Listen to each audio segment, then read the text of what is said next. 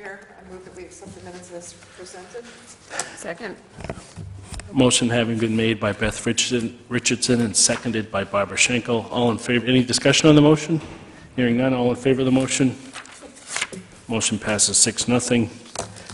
The next item on the agenda would be a consent agenda item for 2 Davis Point Lane site plan amendment. If somebody could just come up and make a brief presentation.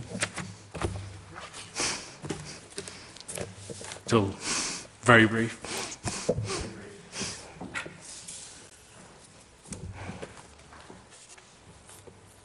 Hi, my name is Andrew Ingalls. I'm the owner of 2 Davis Point Lane, and as you can see, the request the original site plan approval was for 2 units on the second floor, residential units from to 2,000 feet, and I'm requesting to go from 2 units at 2,000 feet to 4 units at 1,000 feet each. And that was brought on by a recent passing of the zone change that allowed 1 unit per 7,500 feet. Since we have 44,000 feet, it's well within the guidelines of that request, and it provides for much more affordable housing and brings more, well, it wouldn't bring it to a quote life, but it would be a far more usable product for that building. Be happy to answer any questions. The only question I had was the parking. Does it change any of the parking calculations? I see a head nod on one of the other board members. We have one of the parking regulations for both floors. We call for 18 or 20. We have 24 parking spaces there now, so we have more than enough. That's fine. And there's a shared parking thing that goes between business and residential, so parking's ample. Okay. That's the only question I had. Any other questions, board members? Mr. Chair, if this goes as a consent item, does that mean that there will be no public hearing with regard to it? Right. It's just up for approval tonight. It's interior change. Parking's the same. I mean, There's no exterior change at all. Right.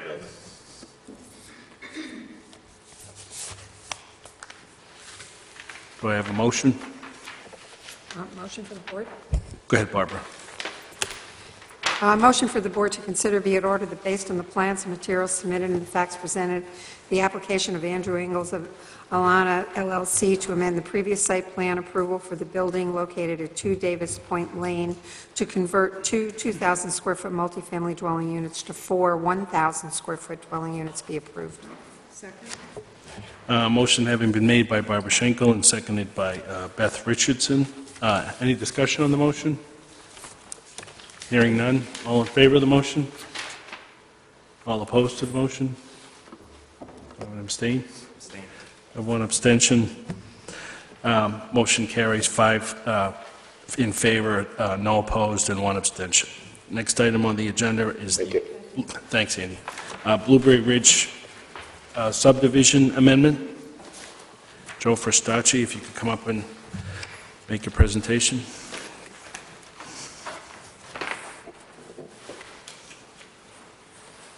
I don't think that's going to work. I'm sorry.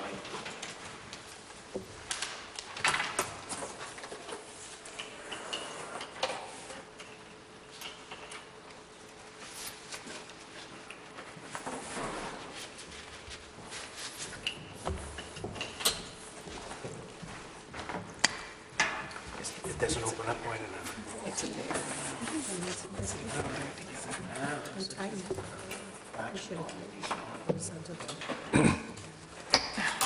They did a better job than I did. You do. Starts in front. Just leave it? Oh, so, okay.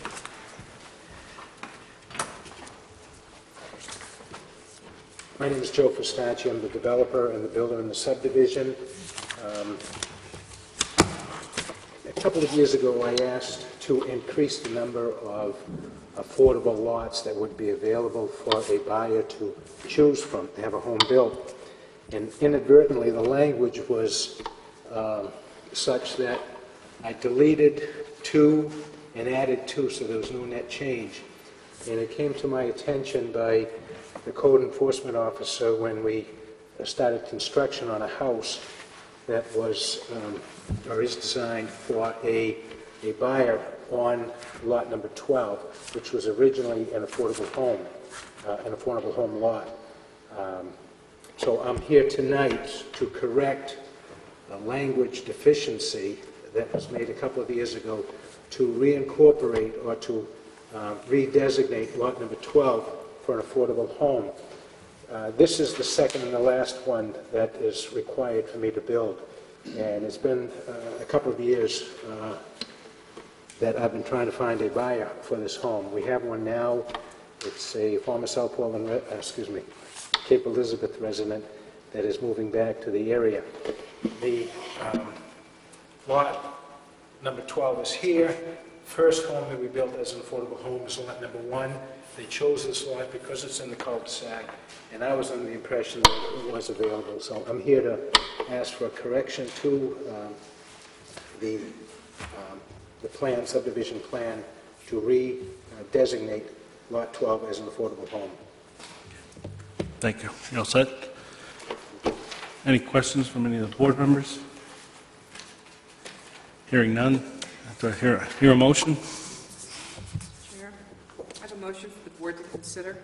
Be it ordered that based on the plans and materials submitted and the facts presented, the application of Joseph Verstacci for an amendment to the previously approved Blueberry Ridge subdivision located off Mitchell Road to redesignate Lot 12 as a moderate-income affordable lot be approved as a consent agenda item. Second. Motion having been made by Beth Richardson and seconded by Barbara Schenkel. Do I hear any discussion on the motion? Hearing none, all in favor of the motion? Those opposed? Motion carries 6-0. Thank you. Thank you. Next item on the agenda, Cape Elizabeth Family Medicine Site Plan Amendment. The applicant is requesting an amendment to a previously approved site plan, and it is on the agenda for completeness. The applicant or their representative could step up and make a presentation. Thank you.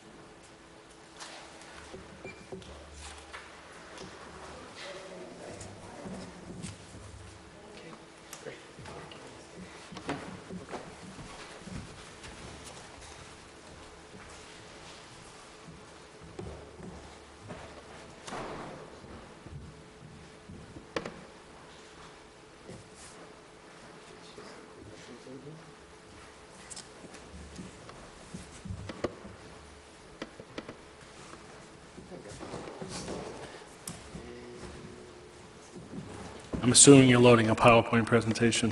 Well, I'm just going to pull up a PDF site plan to speak to, and I'll introduce myself as we're going. My name is Mark Wilcox. Okay. I'll agree for you. There we go. I just want to mention this to the applicant till 4:05 this afternoon, and he's pulled this together tonight, so pretty quick response. Get an extra point? It's up to you. Well, I think so. I'm not an administrator, so Is that your machine? maybe I should have put it on a PowerPoint. I brought the paper ones also, if that's easier. I can overview a little bit of the project. Cape Family Medicine is in a building that formerly was the Cape Elizabeth Community Center before they moved over to the other side of Route 77. It's a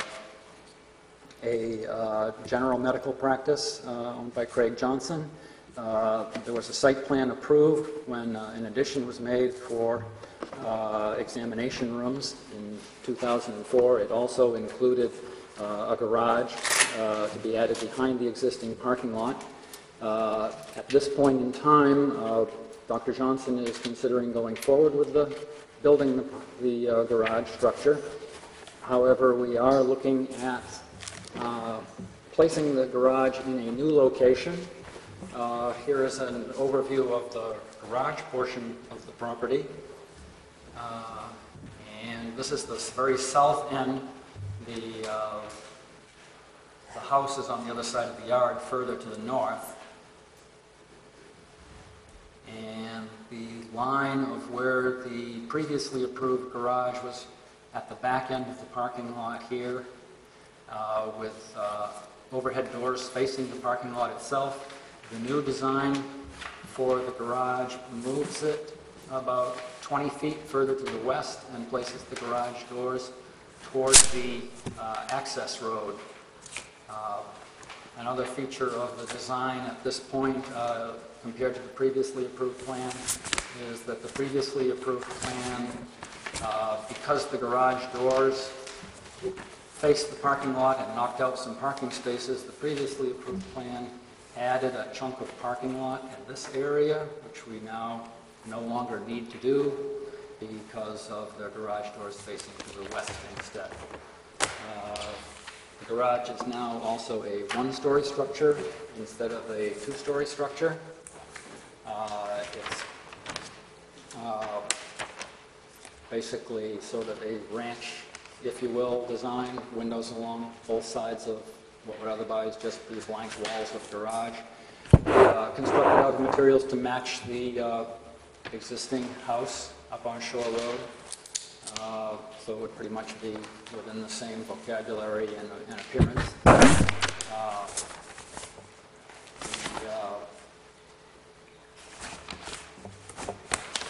The roof is a little more simpler. It's just a straight gable roof at this point,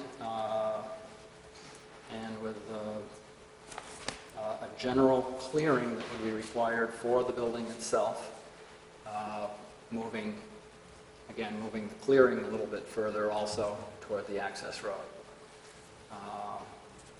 It's a pretty simple structure. All it is really a garage and a storage area, but it also does include a sort of a covered patio that has a fireplace and would be sort of a staff break area, if you will, in better weather.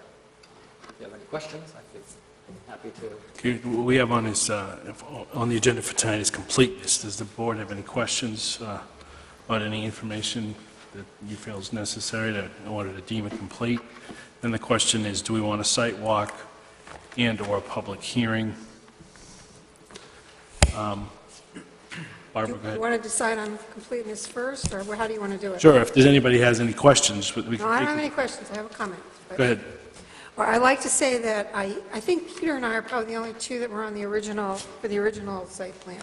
I think this is an immeasurably better plan than the original. I like it very much, personally. The only thing I'd like to discuss a little bit, because I see you have additional landscaping after we decide on completeness, is the landscaping. And then I'd like to ask Maureen if she's heard anything in terms of even bothering with the site walk in a public hearing. So, Given that, I'd like to make a motion. Go ahead. go right ahead. I'd like to make a motion for the board to consider that based on the plans and materials submitted and the facts presented, the application of Dr. Craig Johnson of Cape Family Medicine, located at 1226 Shore Road, for an amendment to the previously approved site plan to relocate and change a previously approved storage building, be deemed complete. Be it further ordered that the above application... No, we'll go through completeness first. Second. Motion having been made by Tom Dolan and seconded by Barbara Schenkel. Any discussion on the motion? Hearing none, all in favor of the motion. Motion carries 6-0. That application is deemed complete. Now the question is, do we want a public hearing and/or a site walk? Can we take them one at Sure. a time? I don't see a need for the site walk. I do, however, think that we should have a public hearing. Maureen, have you heard anything at all from the Rants? No, I haven't. Because the only property next door to the Rants, and we worked pretty intensively with them at the time, I honestly don't think that if we're satisfied, there's additional landscaping here, I think we need to hear about it. And at least, personally, if we're satisfied with the landscaping plan, there aren't any neighbors on the other side. And then we get into I mean, there are no neighbors on any side but the Rams. And if we're happy with the plan, this is so much better than the original plan, and they were involved in the original plan. I can't even tell you how much better it is. It's lower, it's further away, it appears, can you talk about the landscaping a little bit and what you're planning on doing? Yes, surely. The biggest feature of the landscaping in the previous plan that was a major change, if you will, was this row of existing evergreens right here, fairly mature hemlocks. This one also a fairly mature hemlock. And they would have needed to have been ripped out before. In this approach, they don't need to be ripped out, although this one right here actually encompasses this parking space, so it probably needs to be limbed up or trimmed a little bit. It's pretty bushy. Also, because the garage, if you will, was right here, and the grading scheme of making a parking area here required a lot of fills to the slopes in this area. Some of the trees in here were going to be affected by the new fills and at the toe of the slopes, and so they were going to need to be replaced by newer plantings. Now that basically there is no cut or fill anywhere in this area, the garage is pretty much just inserted into the existing natural grade. The existing trees and the buffer in this area along the fence, along the property line, aren't being disturbed, so we're looking at leaving those. There will be a good amount of grading, but it will be on this end of the building, because right now, going from the road, if you start at the road here and walk to the east, the existing grade drops off 2.5 feet or so. And now, because of the proximity of the garage to the street, and the garage needs to be 9 inches or so higher than the street, there will be about 3 feet of fill in this area right here and right underneath the garage itself. But that will be loamed and seeded area and just blended within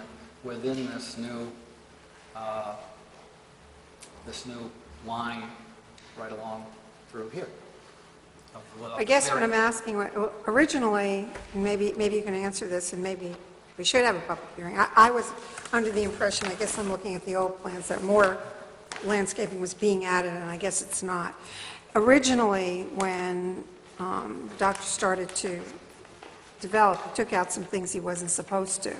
Were they all replaced, or were they not, or don't you know?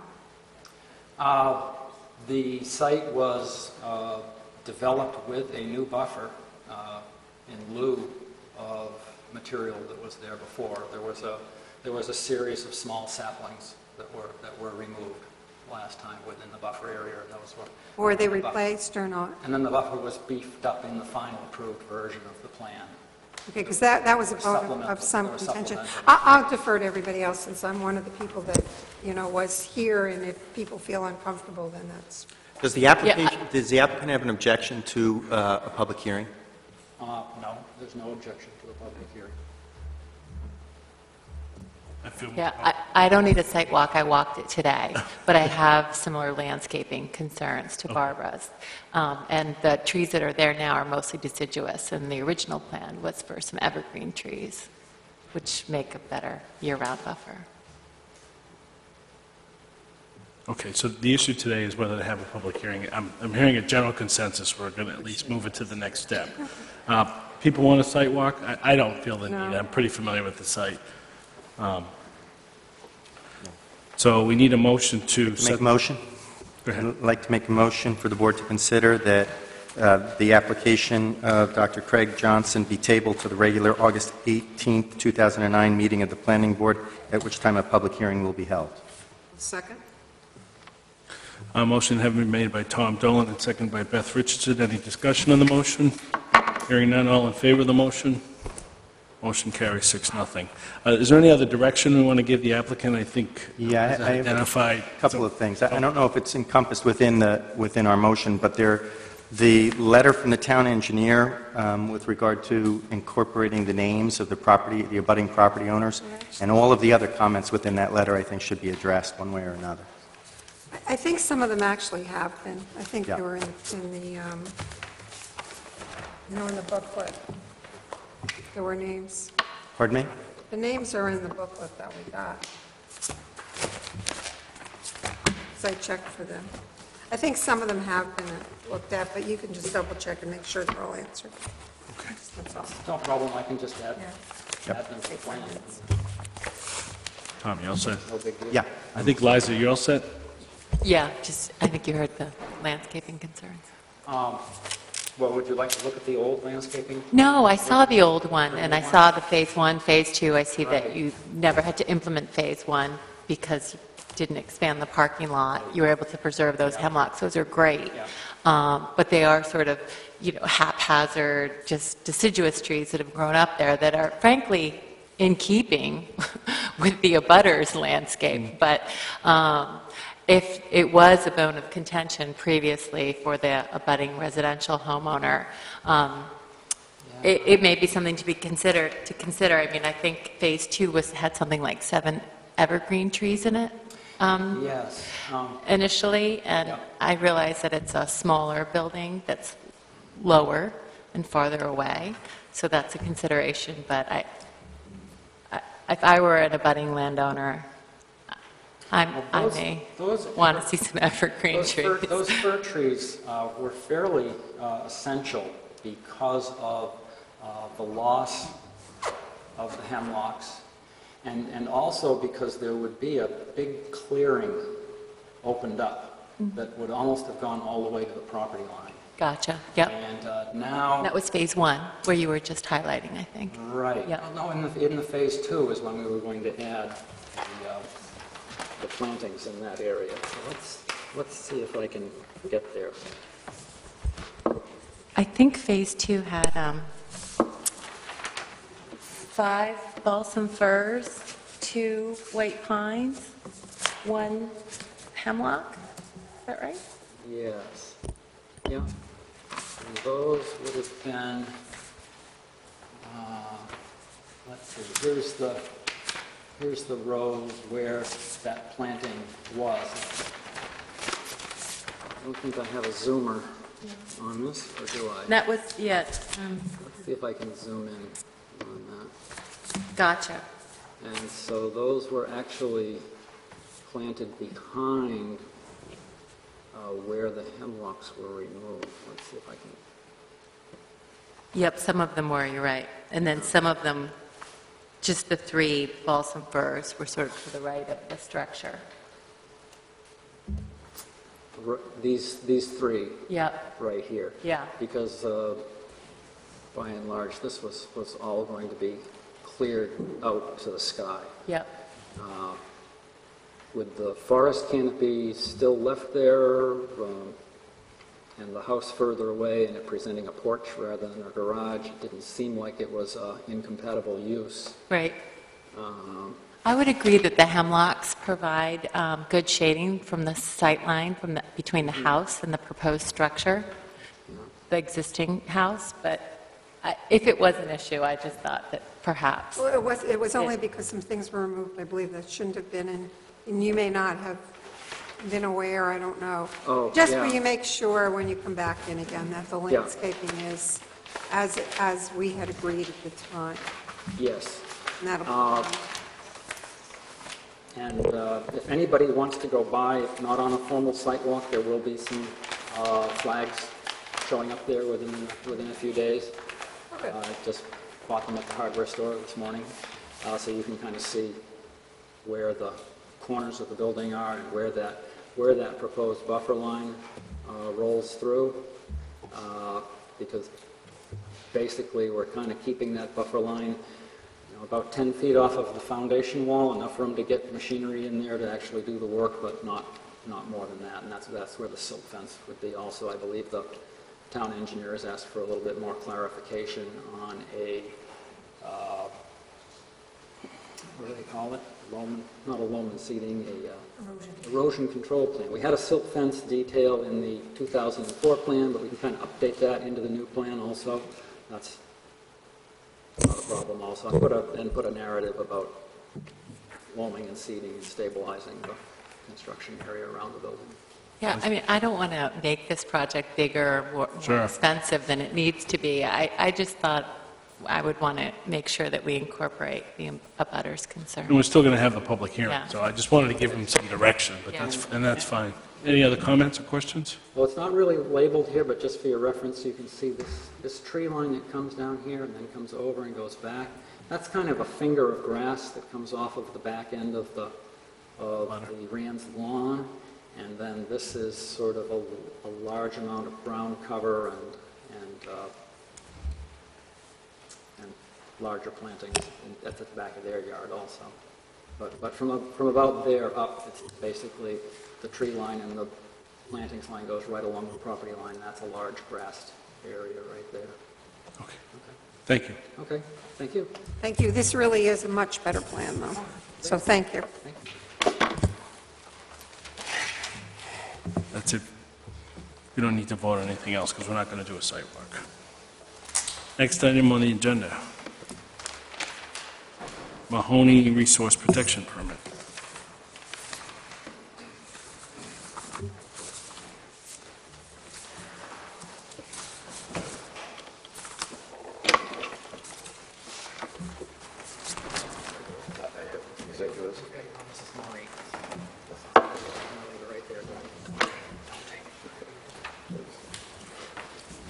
Good evening. My name is John Mitchell, and I represent Mike and Andy Mahoney for a resource protection permit application.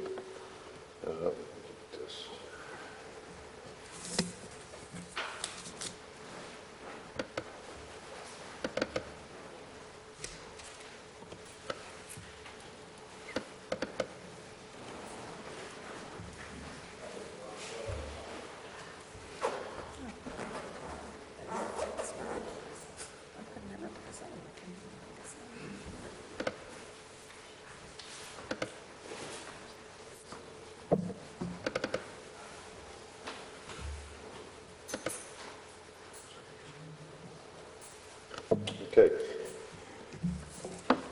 Sheet one is the top plan is a site plan that shows most of the Autumn Tide subdivision, and the bottom sheet is an enlargement of the subject property, which is Lot 1 of the subdivision.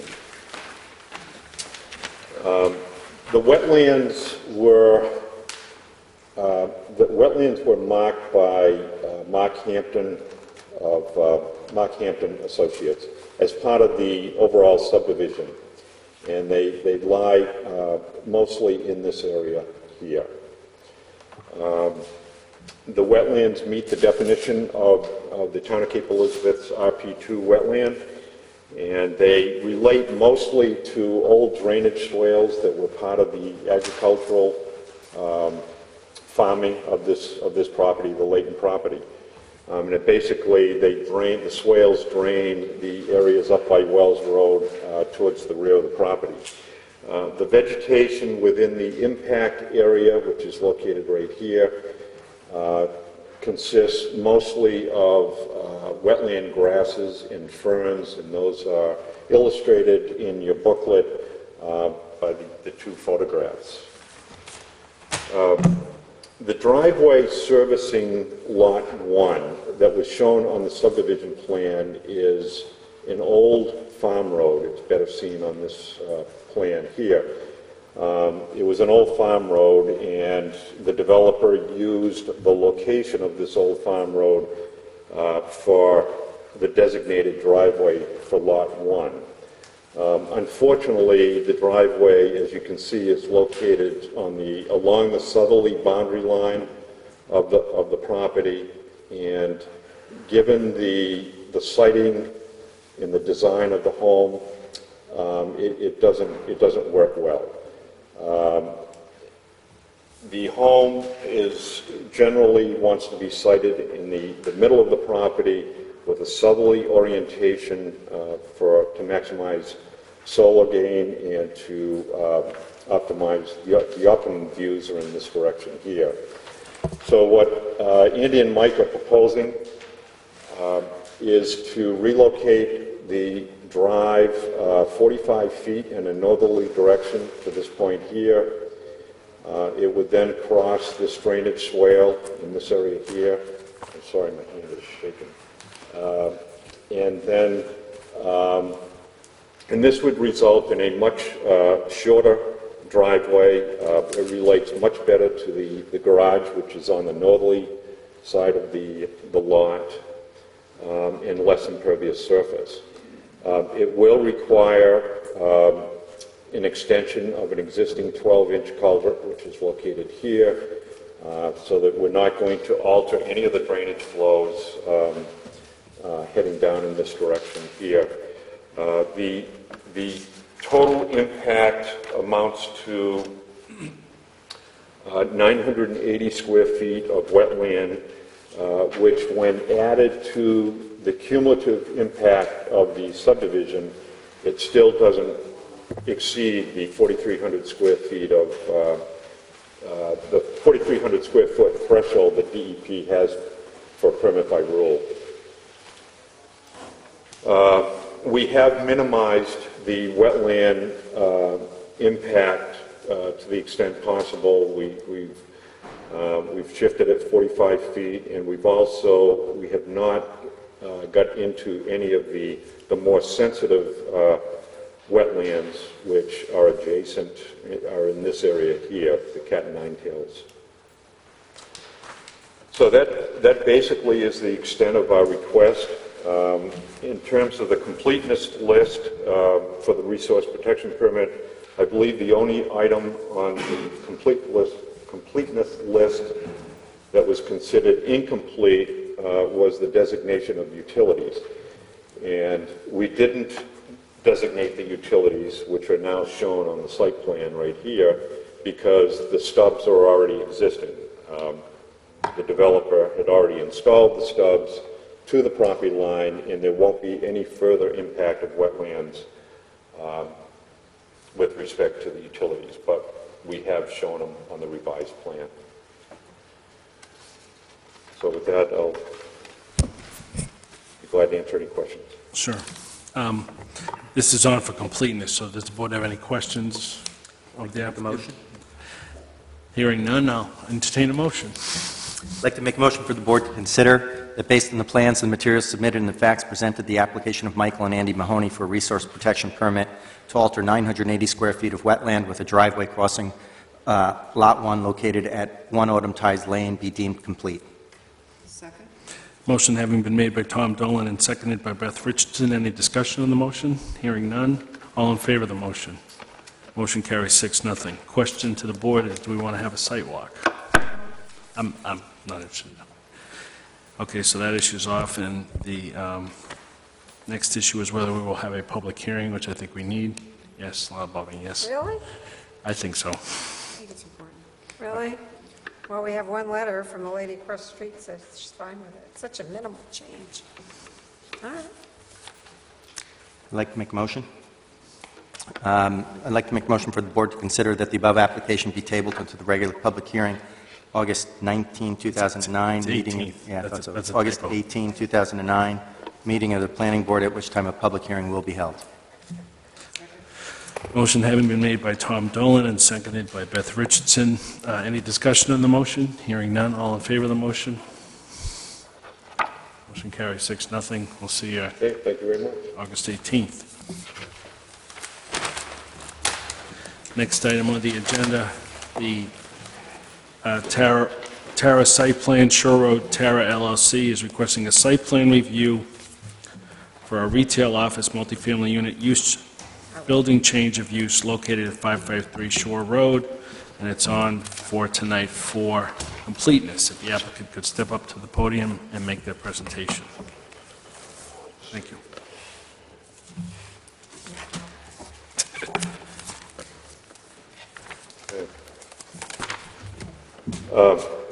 Again, I'm John Mitchell, and I represent Shore Road, Tara. Excuse me, Yep, John, I have yeah. one housekeeping item to take care of. I disclosed this in the workshop, but for the public record, I'd like the record to reflect that I serve on SEAF with the principal of the applicant, Lee Wilson. I do not believe that that would impact or impair my ability to render an impartial decision, but our rules require that I put that out to the board, and if anyone has any other questions or comments or wants to discuss the item, it's on the table right now. Hearing none. John, go ahead, sorry. Thank you. John Mitchell, Mitchell & Associates. I represent Shore Road, Tara, LLC. With me this evening is Lee Wilson, the owner and applicant of Tara, and Tom Federle of Federle Mahoney. This sheet one is a existing conditions plan.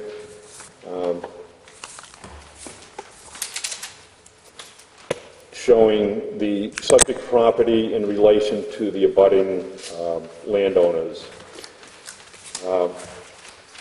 It is a 10,460 square foot lot with frontage on Shore Road, located at 553 Shore Road. There is a 2.5 story Victorian-style structure located here with a small 410 square foot garage located in the rear. The owners purchased the property approximately 6 years ago and have recently completed a major restoration of the front portion of the structure and the porch.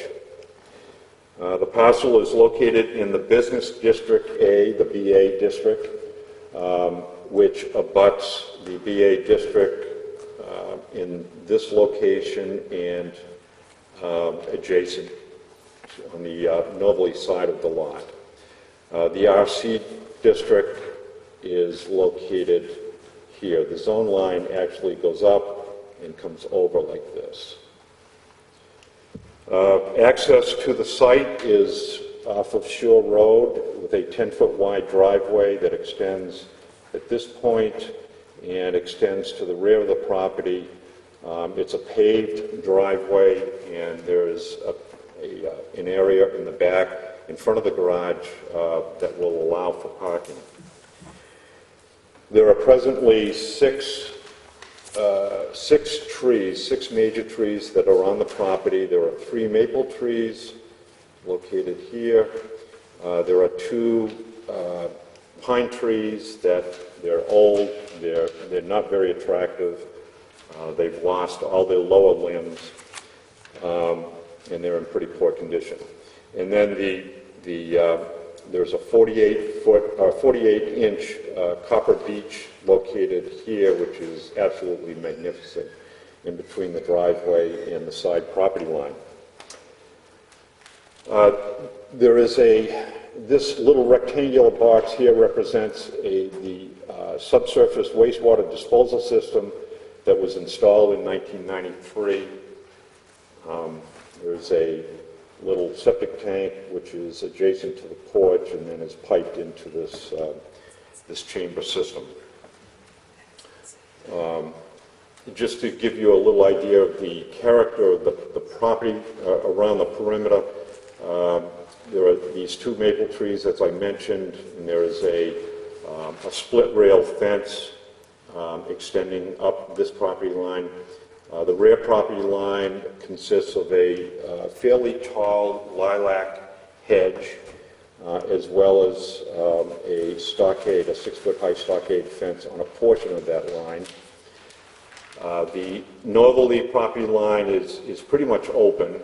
We do have the copper beech, and there is a maple tree just off of 553 property located here, and the 2 pine trees. But other than that, it's fairly open. And then we have the frontage along Shore Road, where we have the 2 maple trees.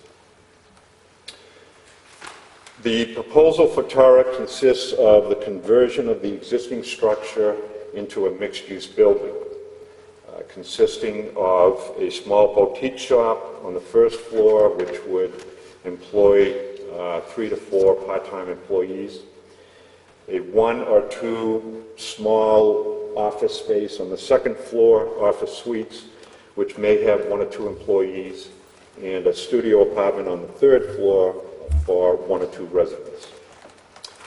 Other than the residents on the third floor, the building would be closed by 6 or 7 every night and open around 8 o'clock in the morning, 8 or 9.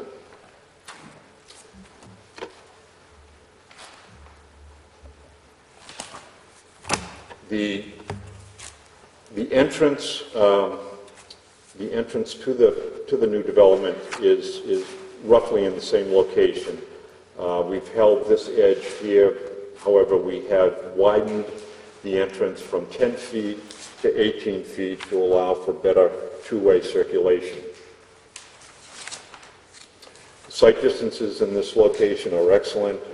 We have in excess of 300 feet in either direction. A total of 10 parking spaces are required for the proposed uses. We are showing 6 spaces. There are 3 in the front, 3 in the back, including a handicap space on the property. The remaining 4 parking spaces are off-site on a neighboring property diagonally across the street at 546 Shore Road. And this would be through a lease agreement with the abutting property owner. And that lease agreement is in your booklet under Exhibit 9. Pedestrian circulation, we're proposing a brick sidewalk along Shore Road, along the frontage of Shore Road, as well as a brick sidewalk which enters the site, runs along the 3 parking spaces to the front stairs. There's also a small brick walk in the rear accessing the side porch.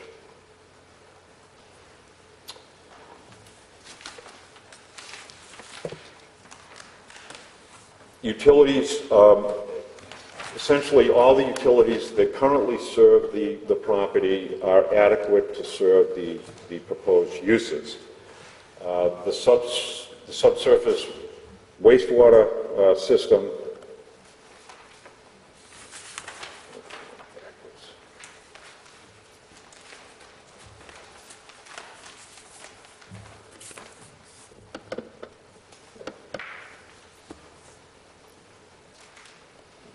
sorry. I'd go to the corner and close that. See the red light?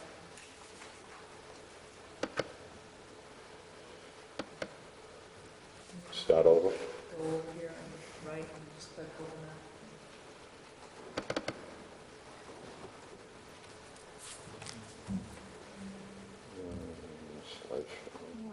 Try to select over 2, 3, 4, over in the far left corner.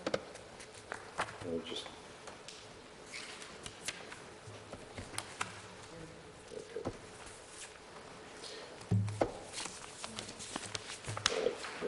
it's not getting the third slide. You see in the top left corner, click on that. Which one, Maureen? Oh, okay. I see what you mean.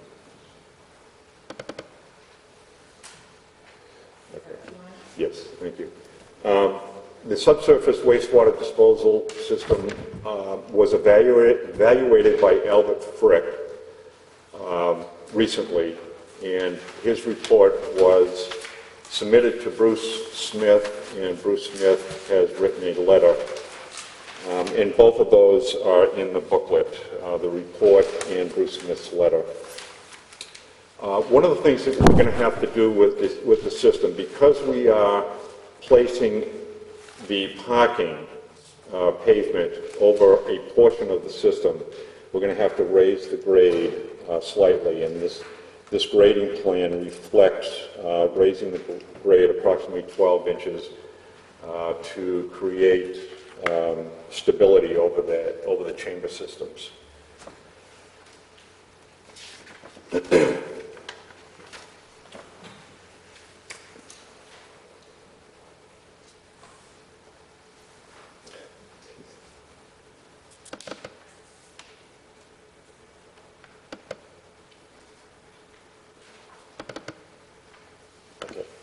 In terms of lighting, we have a single pole-mounted fixture located right here, which will illuminate the front portion of the property. It's mounted on a 12-foot pole. It has cutoff lens. It will have a cutoff lens to it. It will also have a house side shield located to minimize any extraneous light spilling over the property. The light will be turned off during evening hours, or after they close the building. There will also be a couple ground-mounted sign lights located adjacent to the sign, which will illuminate both sides of the sign. And both the pole-mounted fixture and the sign lights are illustrated in the booklet under Exhibit 8. In terms of fencing, screening, and landscaping, I do want to say that for several weeks, or I should say for at least a couple weeks, Lee has been meeting with both of the adjacent neighbors, discussing and listening to their concerns about screening and buffering. And I think the best way to describe to you the results of those meetings is to go around the property, and I will show you what we're proposing, which basically came out of the neighbor meetings.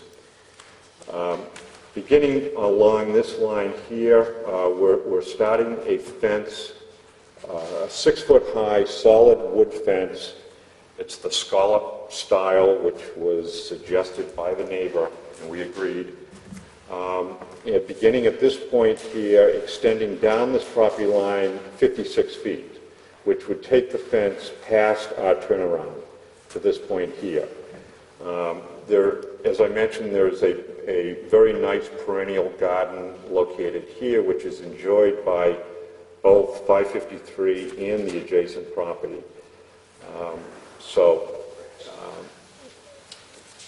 The fence begins at this point basically because Jane Nicholas, the abutter next door, did not want the fence to extend up to the garage. Running along the frontage of the property, we are planting 3 small deciduous flowering crab apples. The reason for the size is because we have relatively low overhead wires in this location. We can't really put anything that is going to grow too tall. So we have selected some flowering crabapple trees that will grow to 15 to 20 feet. And those will be planted within the esplanade.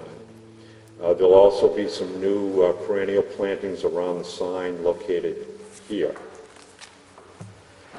Running along the southerly property line, as I mentioned, we have these 2 fairly good-sized maple trees that create dense shade and have very low overhanging branches. But what we are proposing, and this was mutually agreed upon, is beginning the same style fence as we're putting on this side, a 6-foot-high solid wood fence, scallop style, stained, a white color, is that right? Beginning at a point which is 10 feet off of the rear property line and extending 48 feet to this point here. It was mutually agreed that we would extend the fence one section or 8 feet beyond this existing maple tree. These three trees here are new 6-foot-high hemlock trees that will provide year-round or evergreen screening from the adjacent property. And then underneath this maple tree, we're proposing a combination of broadleaf evergreen and some hosta and azalea plantings. The maple trees have very shallow roots and it would do great harm to this existing maple tree if we had to put anything larger than what we're proposing. And I believe the Sampsons concur with that. And then, I'm sorry, on the rear property line, we are going to install, we're going to continue the 6-foot-high stockade fence.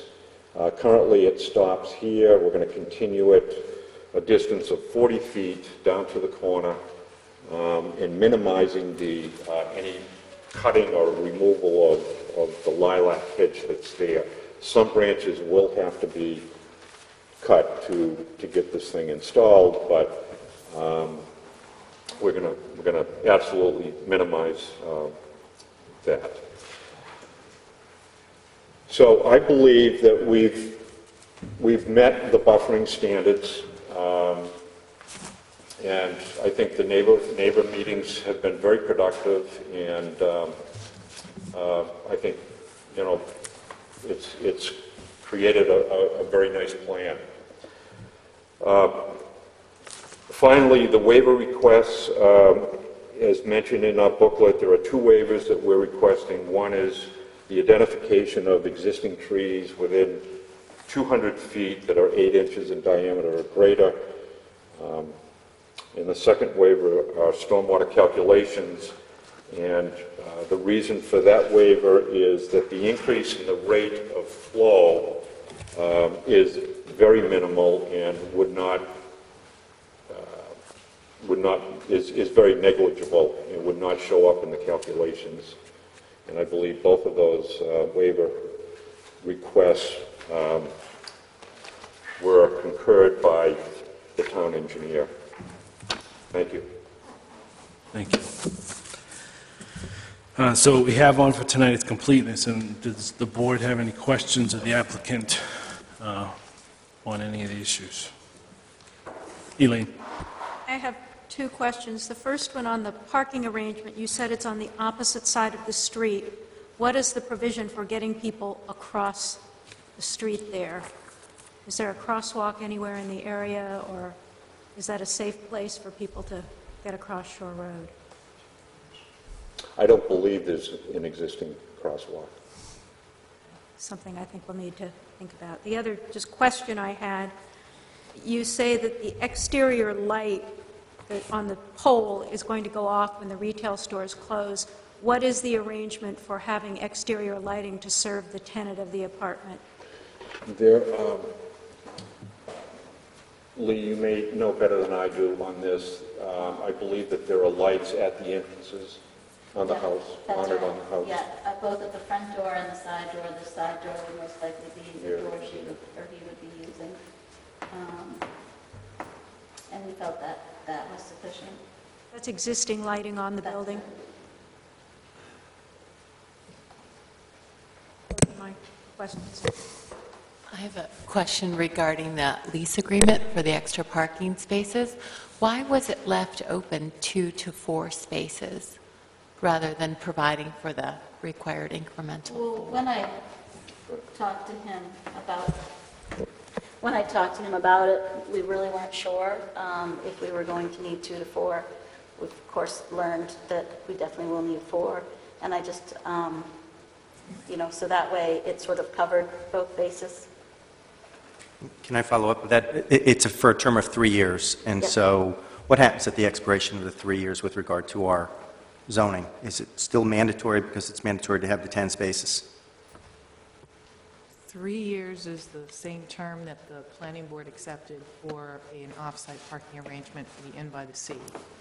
At the time, that the planning board decided was sufficient to meet the standards. But it is in fact still a requirement that for the permitted use of the property that there would still be a requirement to have 4 off-site spaces. You still need to meet the parking requirement. Yes. And this may not be an issue of completeness, but it's a follow-on to Elaine's point about the crosswalk, and that is that I noticed that there was no sidewalk then in the adjacent property, the Nichols property, so if someone were to cross on a crosswalk or other wise, then how would they get to the Terra property once they had crossed Shore Road? They walk on the shoulder? Yeah, there's a paved shoulder. It's a fairly wide paved shoulder located right here. I'm not sure the exact width, but visually it looks like 4 or 5 feet wide. That's a nice soiree. Do we want a site walk? With the Do we want a site walk? Oh, I'm an advocate. And in the comprehensive plan, it talks about connecting business districts with sidewalks, and I'm a huge advocate of Sure. having sidewalks in every business district in Sure. town. No, I think we definitely need Okay. a sidewalk Yeah. here. All right, let's finish up with the Oh, questions. sidewalk. I thought Yeah. you said sidewalk. Good. Liza, you all set? Yes. Barbara? Do you want to finish with the questions? Yes, before we have- yes. Okay. I just wanted to get the consensus while the issue was fresh. How much difference would it make? I was actually shocked to find out the property was on septic and not public sewer. What would be the difference in cost? And I think cost is really the factor here, between hooking up, because Beth tells me there is sewer in that area. We were on sewer, I think. Or is there sewer or no sewer? There is sewer in the area. We don't have, there is. Is there sewer in front of the property? There's sewer on Charles Road, which go down, and it's back up the Okay. distance on Charles Road. So then the cost to hook up would be much greater than trying to shore up that It would be area? significant. Okay. It would be significant. Then I'm not going to ask the question, but... Yeah, I discussed this during the workshop. There's also sewer roughly in this location here. It's a big transfer line that the Fulton Water District owns. And that would also be significant. Okay. Because, it's all ledge for one thing, but we'd have to shut down the whole system to No, I understand. Yeah. I mean, the cost factor is primary in that But consideration. isn't the calculations for this use actually less I was just than going the to current say, use? I was just going to say. Yes, it is probably, but I mean, much- I was just shocked that a 10,000 square foot lot had It's much septic less. on it. Work. But anyway, the parking agreement, I think, needs to be amended for the submission to 4 spaces, so you're in compliance with, I mean, it's nothing but rewording it. The landscaping looks good. How about the exterior light levels? Do they meet code, less than half Yeah, candle? there's a photometric in your. I did, I read it, but I couldn't find the light, I can never read those things Yeah, very well. it does meet. It's a 100-watt, Thank you. high-pressure, 100-watt metal halide. When it comes to light levels and sheet flows, you know, all those funny numbers, I still don't get it, so that's okay. I rely on people who know more than I do. There was a comment made about the side and rear yard setbacks, and I realize these are grandfathered probably 20 feet if it abuts a residential area. Is there a violation there? And there's something about an encroachment. And I couldn't find, I don't know where the encroachment is. There's no encroachment. Okay, so there was an error in, I forgot where I read that. I think he just, he made the comment, he wasn't saying that there was an encroachment. He said, he asked the question if there was an encroachment, but both the building and the garage were built in the early 1900s. No, I know, so it would be They're not grandfathered. grandfathered. Okay.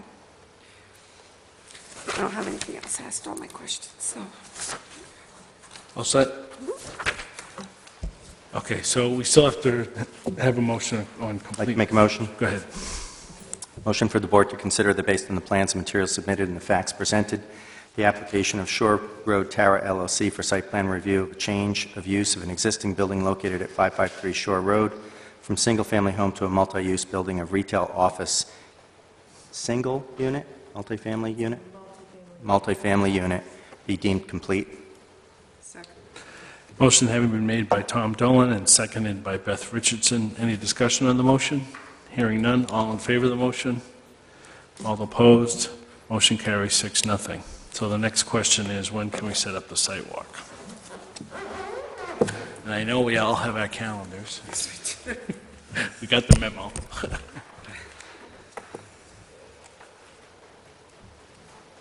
I'll be gone all next week, so. Just for my own. So we're looking at the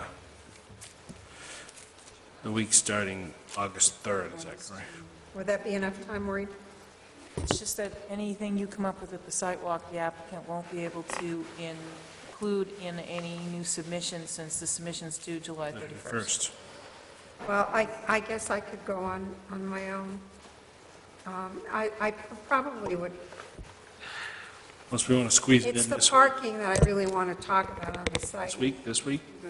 Oh, this week is Fortunately, we have sunlight, so evening horrible. should work rather. I can't do it. I get, Yeah, go ahead. go ahead, tell us when The you, only time I can't do it is Friday. well, I could probably do it Thursday after your working hours or something, but And I can't go Thursday. Who are we losing for Thursday? I could do Tom? tomorrow, I guess. I'll be in Augusta. Sure, you do. Oh, I could do it late tomorrow. 5:30? Which day? Thursday, the 23rd, Okay, 5 or 5:30? 5:30. 5:30? Okay, good. Thursday, Okay. Okay.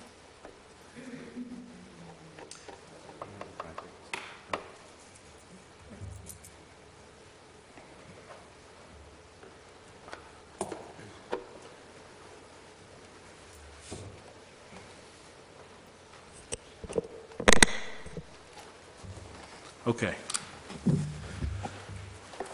So do we have any other questions, comments, thoughts, suggestions for the applicant?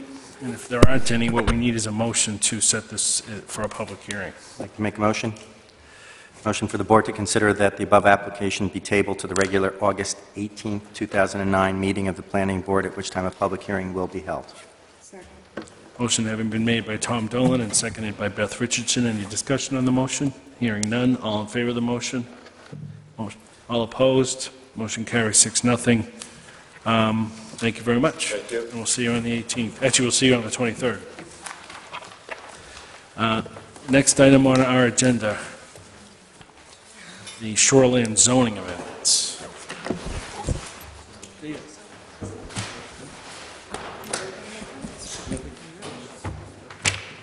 I think we're going to take a 5-minute break, then we'll start with the shoreline zoning. Wow, that's pretty good. This ought to take about 2 minutes. Well, it's showing.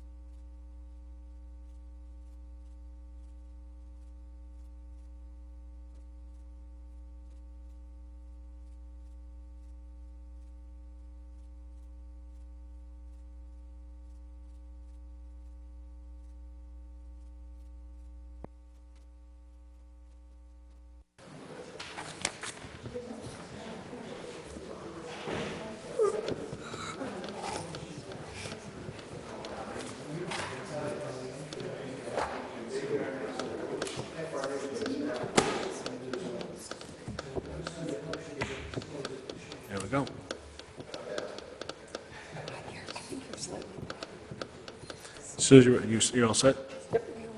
All right, we're back on the air. The shoreline zoning amendments, and the town planner is going to make a presentation. These pretty much are the same amendments that you held a public hearing on a couple of months ago. Under state law, there are very specific requirements that the public hearing has to be noticed by, and we missed one of the requirements. You have to have a notice in the newspaper at 12 days before the public hearing and at 7 days, and we had a public notice in the newspaper at 7 days and at 6 days. So it's back before you primarily to comply with the notice requirements.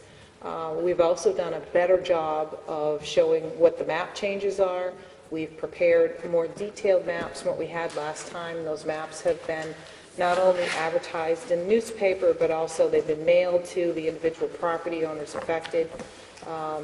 The text of the amendments actually were recommended by the planning board to the council. The council sent them to the ordinance committee. The ordinance committee basically made 2 comma corrections, and so what you're seeing is pretty much what you saw before. The only thing in here that's different from what is a mandatory requirement from the state is there is the recommendation from the planning board that for properties that are in the wetland buffer and are non-conforming, that they can change the activities inside the building as long as there's no exterior change and as long as the activities inside the building are permitted in an abutting district. So that is one provision that's in here that's not required by the state shoreline zoning. Other than that, pretty much everything in here is a state requirement.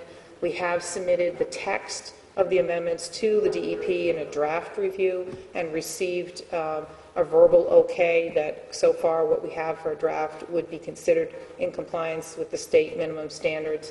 I probably should also point out that we were required to bring our ordinance into compliance on July 1st, so we're a little behind the date on that. What I'd like to do is just briefly, if you're interested, go over the specific map changes. I'd like to point out, for the most part, I don't really see these as significant map changes, but what I've done, it's very difficult to show you changes in the map because in Cape Elizabeth, we not only have the state shoreline zoning, which is required to be applied to wetlands that are 10 acres or more inside or wetland pond complexes. We also have our own 250-foot RP1 buffer, which applies to all RP1 wetlands. So for the purposes of mapping, we do not show you the 250-foot buffer because it's just too hard to understand everything.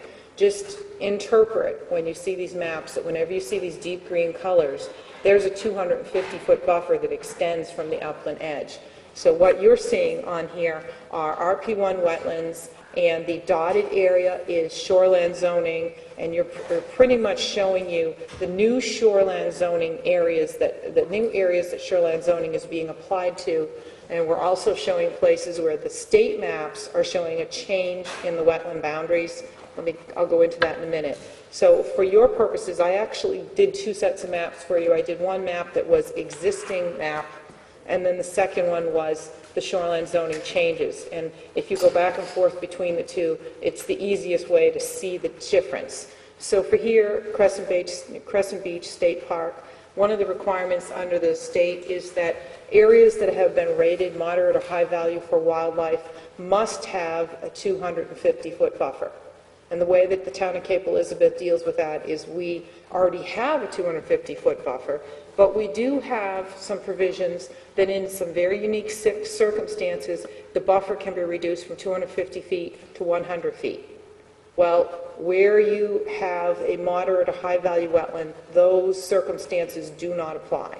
And the way we depict that on the map is we show a very heavy line. So right here you see a brand new heavy line for the Crescent Beach area. And that's the only change, is the wetland is still in the same place, the shoreline zoning is still in the same place, but we're adding this heavy line so it says you can't reduce the buffer. It has to be a minimum of 250 feet wide. The second map is the Cross Hill Jordan Farm area. This is probably one of the more significant changes to the shoreline zoning maps, but in practice, it really is not a change. And this is where I get to the explanation of, in the Town of Cape Elizabeth zoning ordinance, it says that resource protection boundary lines must be field verified. What that means is, we have wetland mapping for the entire town that's based on the county soils map, and that's based on aerial photography. It's pretty good mapping for a town-wide basis, but it really is not accurate enough at a parcel level.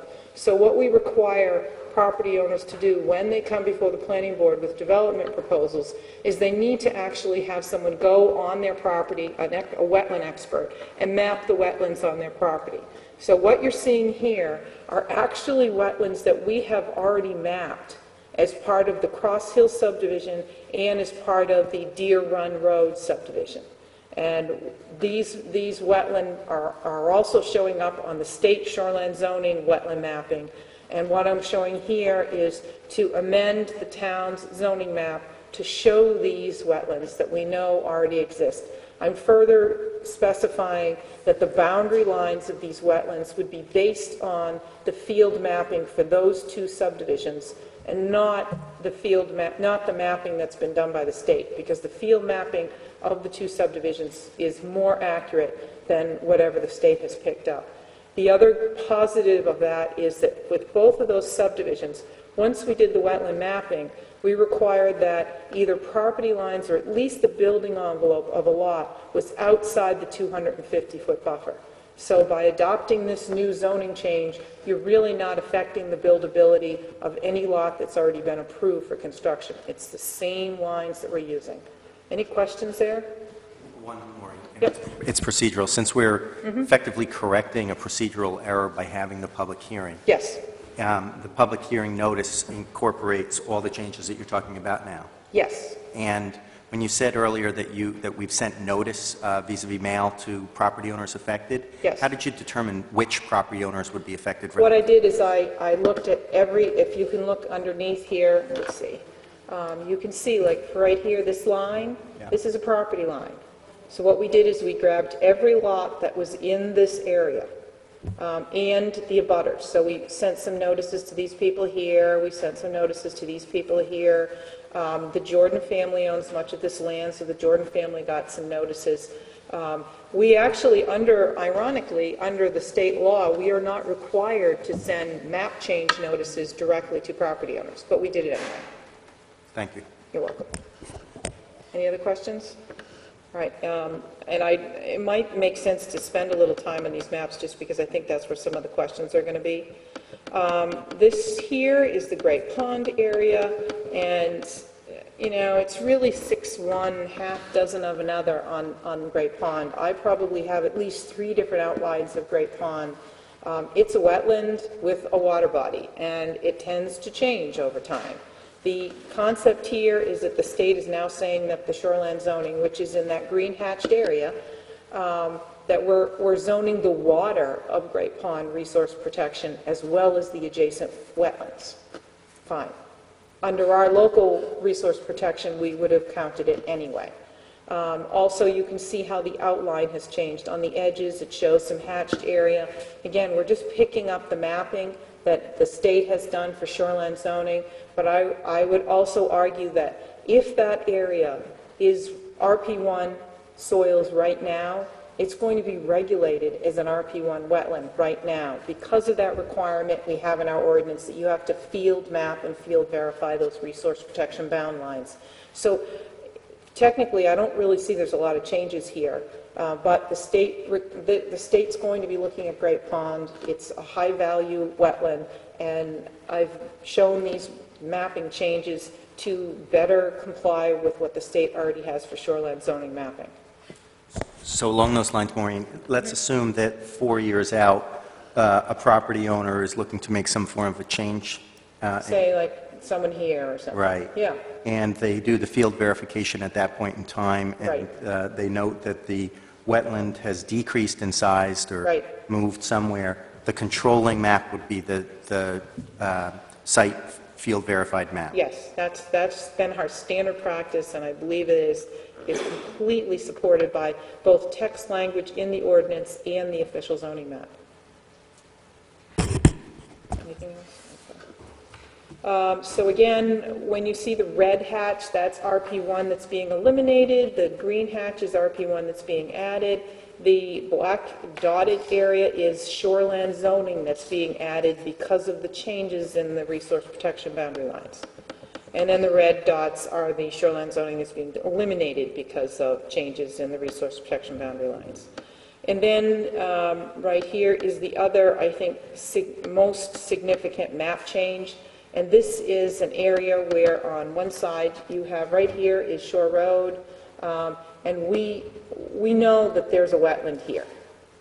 There have been at least one property owner in this area who has applied for a building permit to the code officer and done some mapping, and we've picked up this mapping. So this line is not based on any field mapping we've done for a subdivision. It's based on the line that the state has given us for shoreland zoning, but it's no surprise that there is an RP1 wetland here. So this would all be added, RP1 right here, and then of course this would be the added shoreland zoning. Any questions? What's, right there? Right here? No, no, the regular old green there, was that existing? That's existing RP1, and it would stay existing.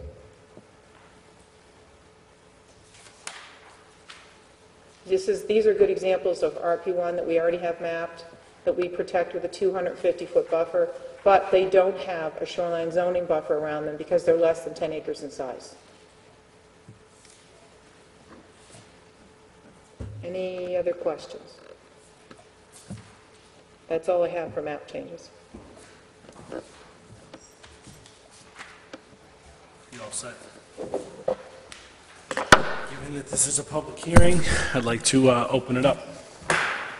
Anyone wishing to speak concerning either the map changes or the text amendments, please step up to the microphone, identify yourself, state your address, and give us your input.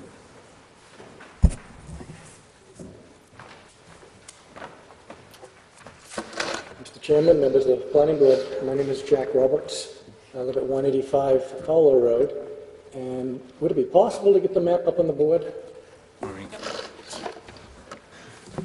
Some of my comments are townwide, but obviously the majority of what I wanted, I'm concerned about is Fowler Road.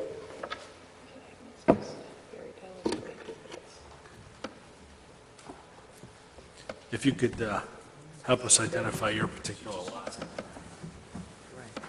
there any way for me to identify it? I'm going to use this right here, just don't put anything outside. Okay? On the map there? Yep. Try not to hit anybody and blind them, right? Let's see, okay, that right there would be my lot. As you can see, that new line comes right up to my front door.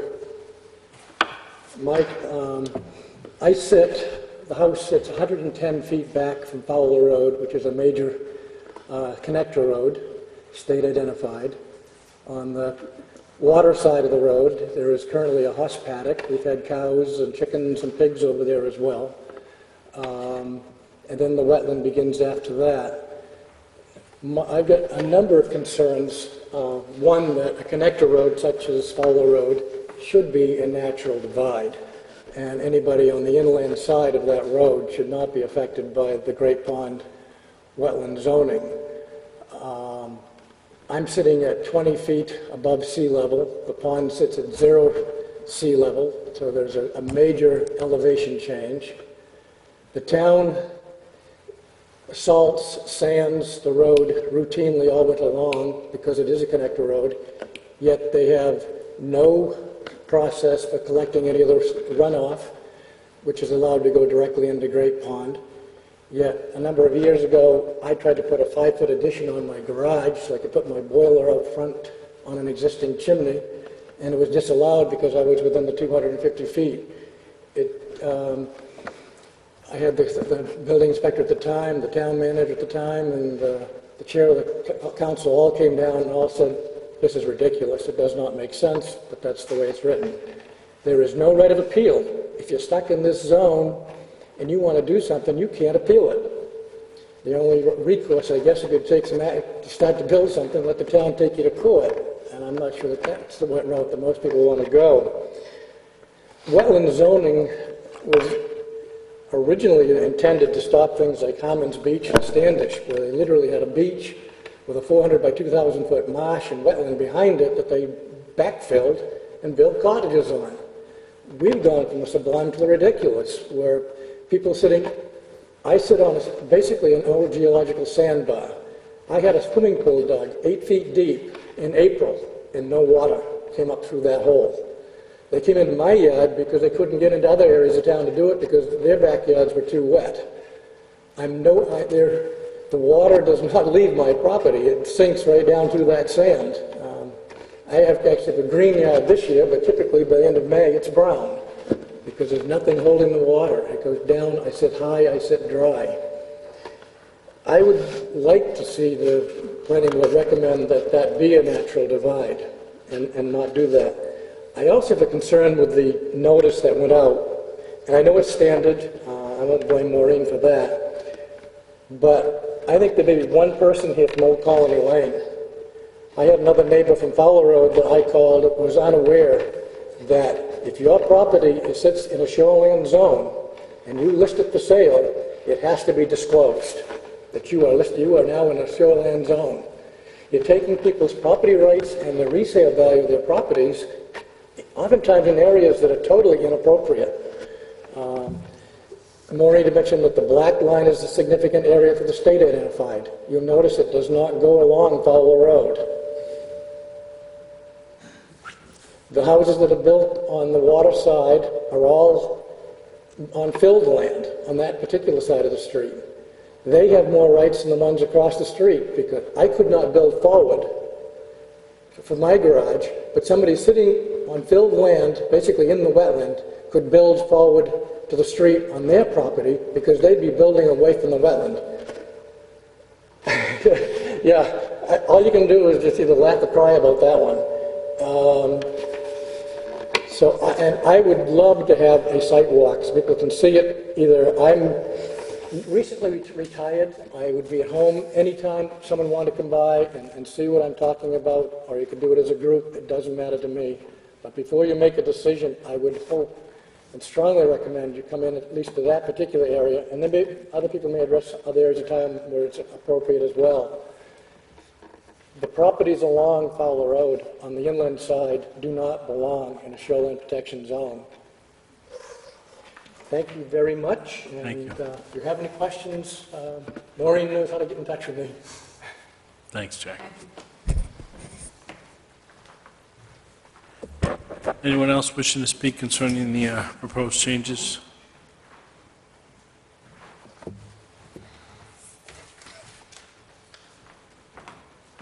I'm Nelson Silva. I live at 11 Old Colony Lane, and I did receive the notice. Unfortunately, the map is so small and the key ledger is so tiny that not until tonight did I realize what that shore zone, new shore zone area meant. And I'm sure that when I get back, I'm also president of the Homeowners Association, Kings Grant. When I get back to the neighborhood, I'm going to have a lot of neighbors who are going to be completely shocked. Because, I mean, we knew we were on a wetland. We knew we had restrictions on what you could do with your property. But this expansion, I mean, we have now, I can't, let's see. This is mine, right? Here we go. I think you need to scroll. Yeah, we go. Stop. Okay. Old Colony Lane.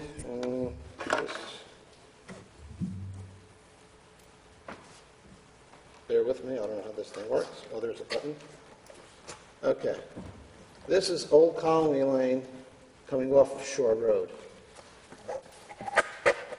And I live basically right over here.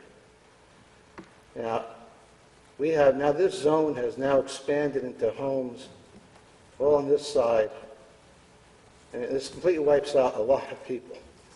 The other problem we have, in the last 6 years, we've had beaver that have moved down from upstream down here and built dams and expanded that wetland. Because when we moved here 11 years ago, that land was basically dry except in the summer months when you had heavy rains. When it was dry, you could see the brook, and the brook would come down through here, and then the little stream would go right up along Robinson's property and crawl down the property and then dump into the pond that now goes out to the culvert into the ocean. Well, they dammed all of this up, so consequently, we've had a lake for the last 5 or 6 years. And I know something about wetlands because where I used to live, I was involved in a wetland dispute, and on the other side, supporting the wetlands. And I know to talk about wetland vegetation because that's what we used for the boundaries.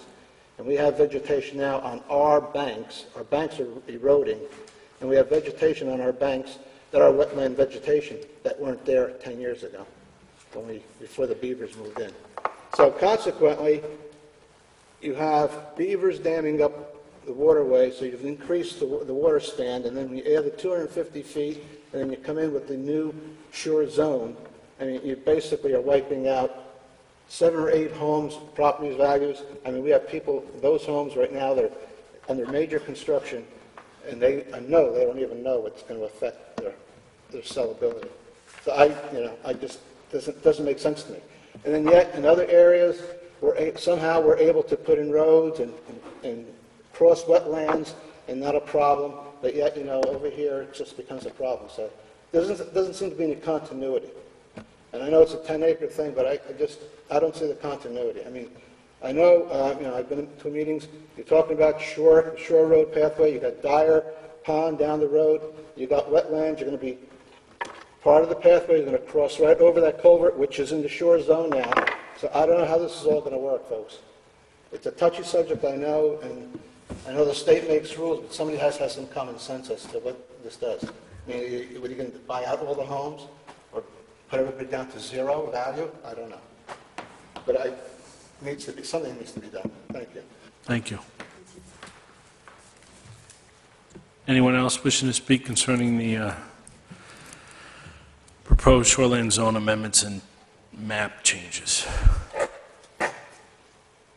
Anyone else wishing to speak? Going once, going twice. Public hearing is closed. Maureen, do you have any thoughts or comments concerning both Mr. Roberts and Mr. Silver's? I mean, part of this is constrained by the state requirements. Well, I was hired in late 1990. The wetland regulations, basically what we have, took effect in May of 1990. And I spent the next 5 years that I was here amending the wetland regulations pretty much every year. So I understand very well that people are not thrilled with the 250-foot buffer. But there's a couple of problems here. Yes, the state is requiring us to do this, but you can ask the state to make adjustments based on local conditions. Okay. The reason that heavy... Meaning the individual homeowner or the town? The town can come back to the state with adjustments to the shoreline zoning. And the reason that heavy dark line doesn't go all the way around Great Pond is because the town said that portion of Great Pond is densely developed under the town's definition, therefore we would like you to lift that 250-foot mandatory buffer. And they accepted that in '92, and we're continuing that now. So we have made efforts to amend what the state minimums are to reflect local conditions. But the real problem there, frankly, is not the shoreline zoning. It's the 250-foot buffer that is locally imposed by the town. And it's been discussed many times. And maybe this particular time, the town will want to change it. But there's been no recommendation, absent some clear direction by the planning board or the council.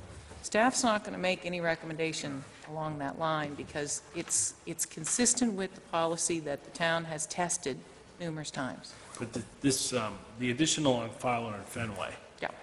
this is new area, is that In correct? theory, I don't really see it as new area. Because our local ordinance says you have to field verify the actual RP1 boundary, I don't think in practice, I don't see the boundary actually changing. I'm showing this as a change because the state's going to be looking at these maps and checking to make sure that the town is complying with their minimums. But the language in our ordinance today that says you have to map the wetland edge and that's where the wetland edge really is not being changed by this shoreline zoning package of amendments. So that line is a fluid line, and the shoreline zoning is tied to that wetland upland edge. So the shoreline zoning line is going to be fluid. But you need to keep in mind that the shoreline zoning, the shoreline zoning 250 feet doesn't say you can't build within 250 feet. It sets a 75 or 100-foot setback, and then there are things you can do. In this particular area, the layer of regulation that is most restrictive is the town's local 250-foot buffer. But that's, Does that help? Does that answer your question? that's a no-build area? I mean, for It's existing for- homes in It that is, area. for existing homes, there are provisions in the local ordinance that allow some expansion of nonconforming structures. There, if you're within 25 feet, you can do certain expansions as long as you're not going closer to the wetland. If you're more than 100 feet away, you actually can expand toward the wetland a certain amount. Some of these look like they're in. And some of them might be almost in. And what kind of relief for the people that are in those zones? I mean, you can repair what you There, own. you absolutely, you can repair and maintain what you own. There's a variance provision that one person has actually used on the corner of Fenway and Fowler Road. And there are provisions in the current. ZBA. They went to the zoning board and they were able to get an expansion that exceeded the cap of 25% that is locally applied. Okay. But then there's, again, there are some non-conforming provisions in the current ordinance, and how they apply to Mr. Roberts' property, I don't know. Well, I and did that's what I'm suggest he looking meet with for. the code officer to determine whether the current non-conforming provisions would allow him to do what he had wanted to do before. And I'm not specifically, I'm looking at that one as an example, but what I Right. see is a swath of homes. The old colony, yeah. On, as Mr. Roberts points out, the opposite side of Fowler, Right. and then a huge chunk of Fenway. I mean, Right. and these are, you know, and then Mr. Silva's point about the one, do I have your name right? The old colony's the same way. Yeah. I mean, these people have to have some sort of relief to, at least, you know, to maintain what they own. And I would, yeah. And possibly expand with, I didn't realize there was a potential for a variance, because it seems to Well, me. but there's a cap. Of You course. can only get so much. But again, I understand that the shoreline zoning is a rude awakening, perhaps. But if you start looking at the regulations, in my opinion, The existing it's the local regulations that are really more restrictive to what people can do with their property. Well, the impression I'm getting is this seems to be perceived as we didn't have this before, our house is now in this zone. And the response I'm hearing, and please correct me if I don't have it correct, is that some of these were actually in the zone if you had to field map some of these. These properties got thrown into this district in May of 1990. Okay. Okay. And there is some relief. Sure, I'm sorry. No, we have All set. several ahead. exceptions. What is it, 5 now, where you can have a 100-foot buffer instead of a 250-foot buffer? Yes. And it may be prudent to add a 6th exception, which would be that existing homes as of X date can be subject to the 100-foot buffer rather than the 250-foot buffer. It isn't going to cure this 100%, but it's sure going to cure a lot of it. At least eyeballing it, it's going to cure a lot of it. So I'd say we might strongly want to consider adding another 100-foot. Just to note, under section 1943, nonconformance in the shoreline zone for the resource protection districts. What page do you have, Maureen? For you guys, it would be starting on page 41. So we all have our new copies Have with your us. brand new copies. Resource protection, if you have a structure in the RP1 district, that's in the dark green area, You can expand the floor area volume by up to 25% of the size of the structure, but you cannot expand the existing building footprint. If you are in the critical wetland overlay, that's the 250-foot buffer, or in the RP2 district, you cannot expand the building footprint closer than the shortest non-conforming setback distance from the wetland upland edge. In no event shall any expansion be within 25 feet of the wetland upland edge. And again, you're capped at 25% maximum coverage. So if you're within 100 feet and you have a building that is irregularly shaped, you can fill in the irregular parts. But if your building is within 100 feet and you have a flat edge and you want to go out this way towards the wetland, you can't do it. And that's actually a fairly common interpretation in shoreline zoning as well as for our local wetland regulations. You can go sideways, you can go away from the wetland. Clearly, for some properties, this is incredibly inconvenient because the only way you want to expand is the way you're not allowed to expand. Yeah, but I think there's another point that I believe Jack brought up, and that was that you have to, if you want to sell your property, then you have to announce to the whole wide world that you're in the 250-foot. But if we made a sixth, if we reduce the buffer only on existing homes, only that we're in this buffer. But Barbara, we have another provision here that if you are more than 100 feet away from the wetland, which is equivalent to what you're talking about, reducing the buffer to 100 feet, you can expand 50 feet in any direction as long as you don't make the expansion too large, which is very close to what you're talking about in terms of reducing the buffer down to 100 feet for existing buildings. And that would be on page 42, paragraph 3. It says, the main building may be expanded a distance of not more than 50 feet from the building footprint. No expansion shall be permitted which is larger than 25% of the size of the structure at the time it became nonconforming. So I think your original idea is somewhat represented in that paragraph. How many of these properties are newly in the wetland zone that has now been added? I would argue that because of the shoreline zoning, no properties are being added that weren't there in May of 1990. The real impact on these properties was when the town adopted its local wetland regulations in May of 1990. So this is essentially a 19-year-old problem that nobody knew about?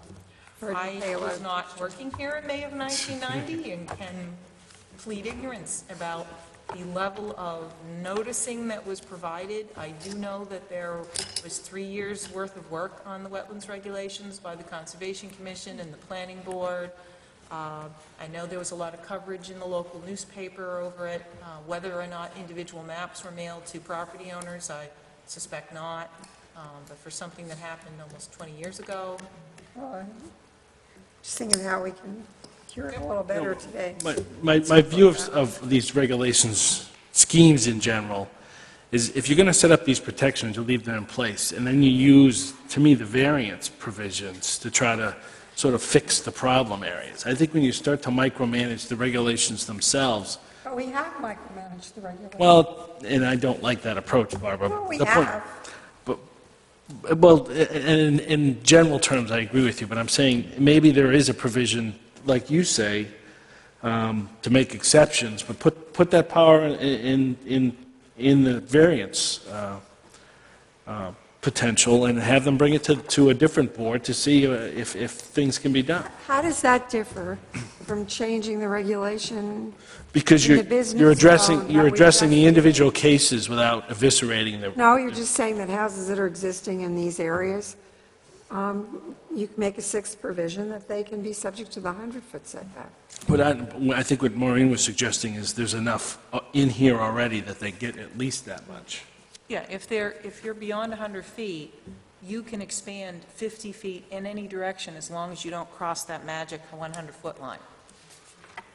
The other thing, and the variance provision, if you have an existing building that's not located in the resource protection critical wetland, you can go to the zoning board of appeals and get a variance for your proposed expansion as long as you don't exceed 40% of the main building size. But Maureen, you're adding another layer. I mean, I This already. well, it doesn't exist if you add another provision, and when you say we're micromanaging, we've done it. I mean, this is no different than doing it any other time.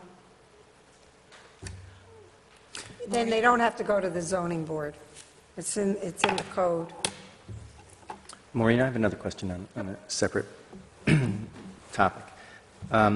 It has to do with the precedence, if you will, of the field mapping taking a greater priority over the current mapping, where the wetland increases in size rather than a minor change to where the upland edge is, but rather significantly increases. And I'm actually very specifically thinking of the old Colony Lane situation. What redress do those property owners have?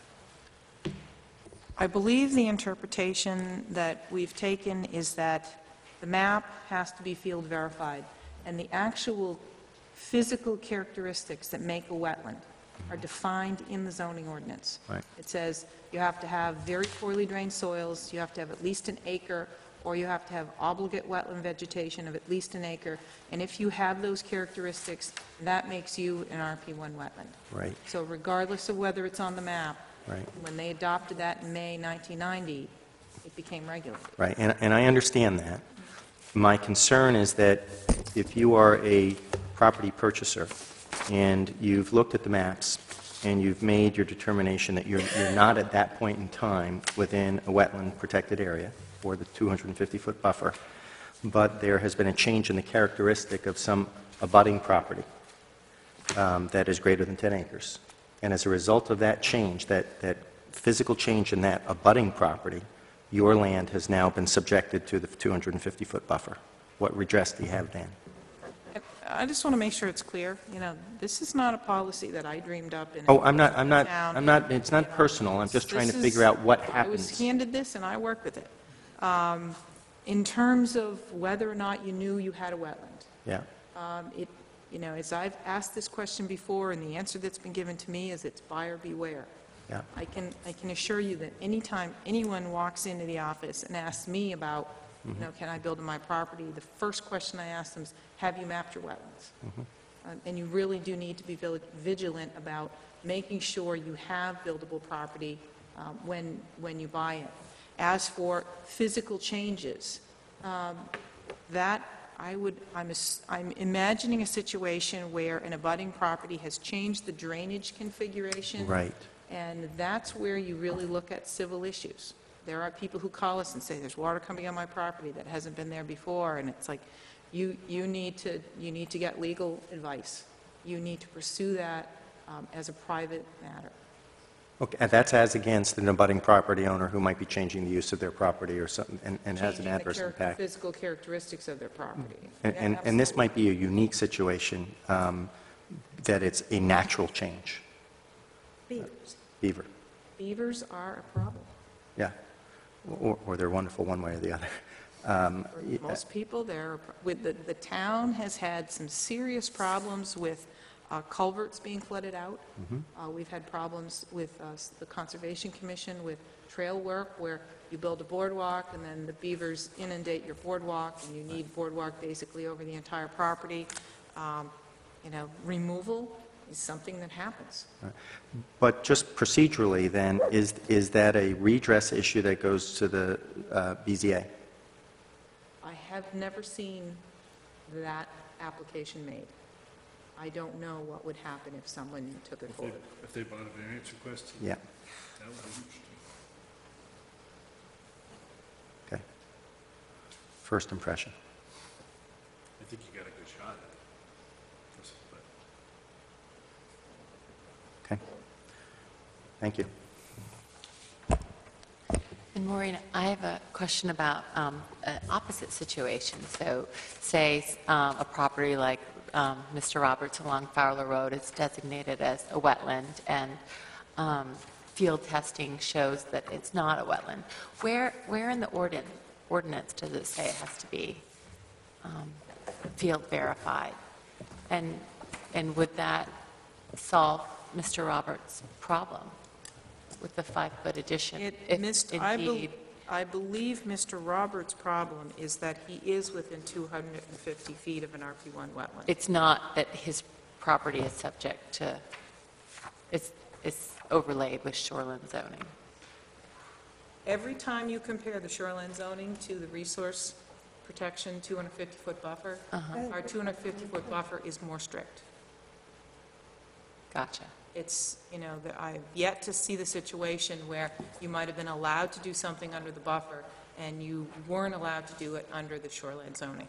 Gotcha. It's- Although it's a our 5-foot local addition standards that are, pardon me? A 5-foot addition seems like it might. And I within don't those know exceptions. whether Okay.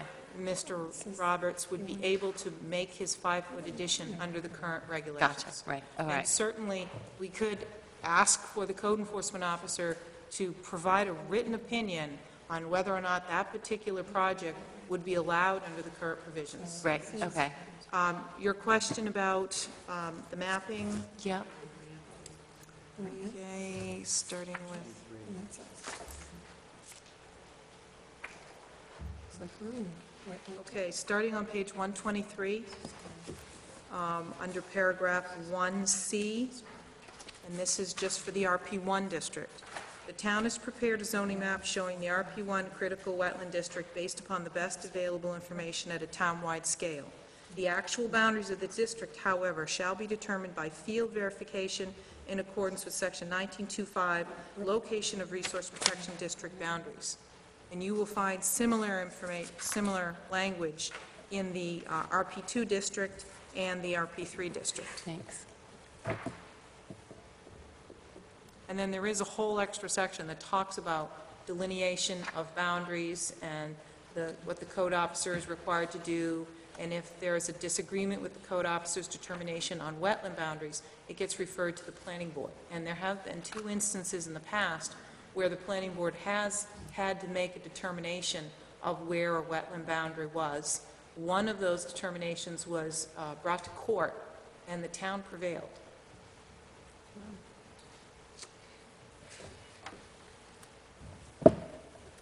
Maureen, maybe I'm not understanding something here either. The dates on these maps, when you have 2 maps and there's a lot of changes, are the same. So which map is, Are you talking about the date at the very bottom? yeah, The date at the very bottom is the date that I made the map. okay. So what I have is, what I've tried to do is zoom in on the existing zoning map and show you what that looks like today. And then, It says existing zone. it says existing zoning, and then giving you the same view, only I've turned on all the changes, so it says shoreline zoning amendments. So you can go back and forth, and, it's kind of like, a little bit like Where's Waldo, but, what has changed. So then this is the, And what you should focus on are the hatched areas primarily. The green hatch is added RP1, the red hatch is deleted RP1, and then you've got dotted areas. The dotted areas is added shoreline zoning, and the red dotted is deleted shoreline zoning.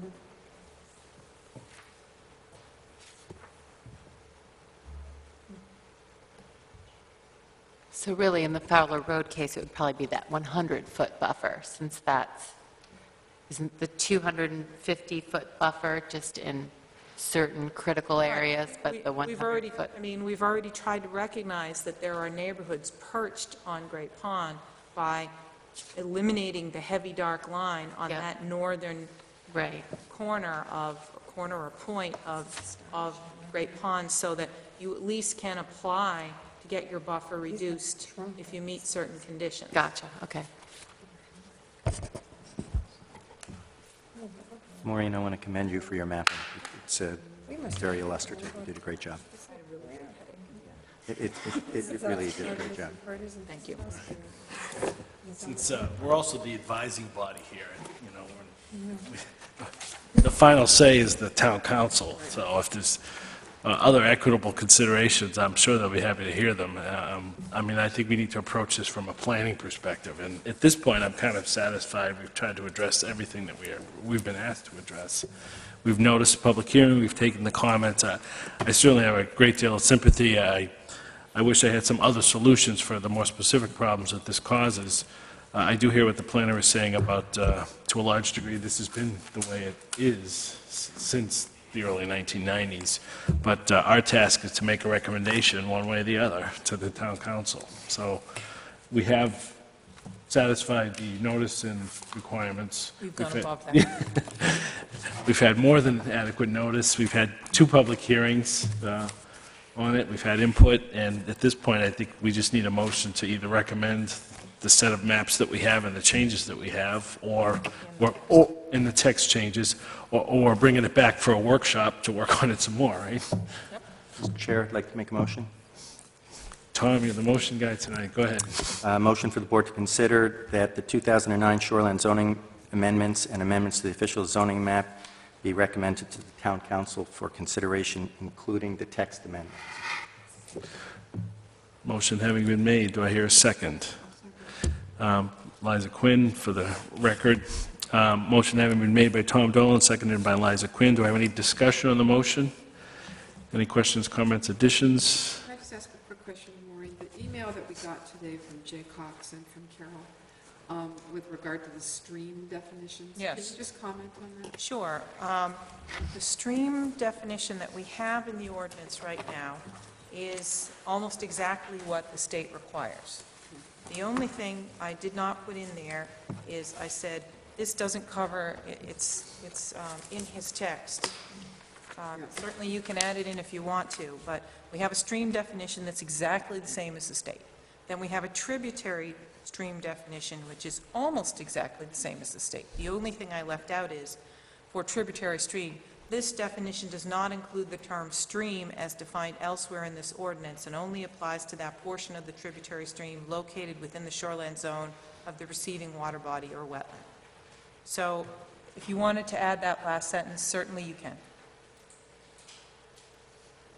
So that's not in the package we have right now? No, but if you wanted to amend the package you have right now by inclusion of that, I can pop it right in.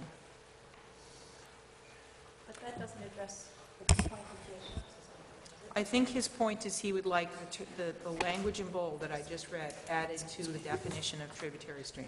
It just makes it absolutely clear that there are certain properties that would be excluded, or certain portions of properties that would be excluded. So if we were to amend my original motion to include the text amendments and that language as just read, Mr. Chair, I'd like to make an amendment to my motion. I have a proposed amendment to the motion. Do I have a second? That was your second, Liza. Yes. Any other discussions or questions? No, I'm done with my questions, thank you. I think it's a good idea. Comments, thoughts? Hearing none, there's a motion on the table that's been duly seconded. All in favor of the motion? Any opposed? Motion carries 6-0, and that's our last item on the agenda. Do I have any motions? Mr. Chair, I'd like to make a final motion to adjourn this evening. Could I second that, please? Certainly. All in favor? We are adjourned.